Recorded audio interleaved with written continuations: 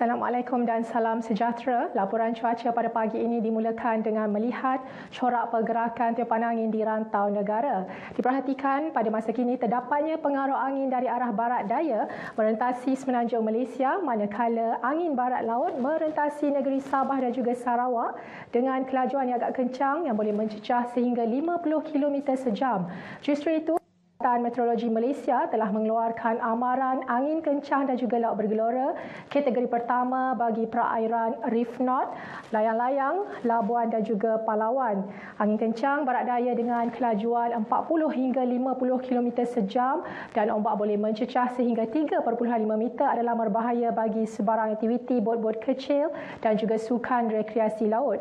Amaran ini dijangka berkuat kuasa pada esok 17 Julai dan dijangka boleh berterusan sehingga Jumaat ini 19 Julai. Seterusnya, beralih pula ke paparan imej satelit, diperhatikan kelompok awan aktif lebih tertumpu di kawasan yang angin kencang berhalaju tinggi, iaitu kawasan angin kategori pertama yang dikeluarkan oleh kami, dan keadaan ini menyebabkan cuaca lebih lembap berlaku di kawasan tersebut. Dan seterusnya, untuk melihat keadaan cuaca dengan lebih terperinci, kita teruskan dengan paparan imej radar bagi negeri-negeri di semenanjung Malaysia terlebih dahulu.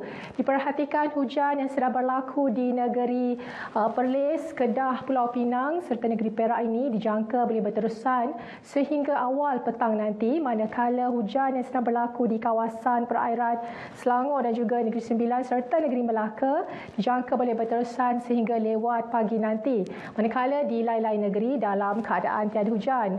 Dan pada petang ini kami menjangkakan hujan dari bukit di 1-2 tempat boleh berlaku di hampir keseluruhan negeri-negeri di utara dan juga pantai timur semenanjung Malaysia. Seterusnya bagi negeri negeri Sabah dan juga Sarawak pula, pada ketika ini hujan dari bukit di 1-2 tempat sedang berlaku di hampir keseluruhan kawasan perairan Sabah dan juga wilayah Persekutuan Labuan. Keadaan ini dijangka boleh berterusan sehingga awal petang nanti. Dan keadaan ini menyebabkan hujan boleh berlaku di bahagian Kudat serta pantai barat negeri Sabah dan dijangka boleh berterusan sehingga ke awal petang nanti, dan manakala di lain-lain bahagian bagi negeri Sabah dan juga negeri Sarawak dalam keadaan tiada hujan.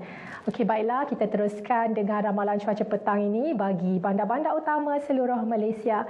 Sekian sahaja dari saya, Syafini Ramli. Assalamualaikum, salam sejahtera dan kembali ke Angkasa Puri.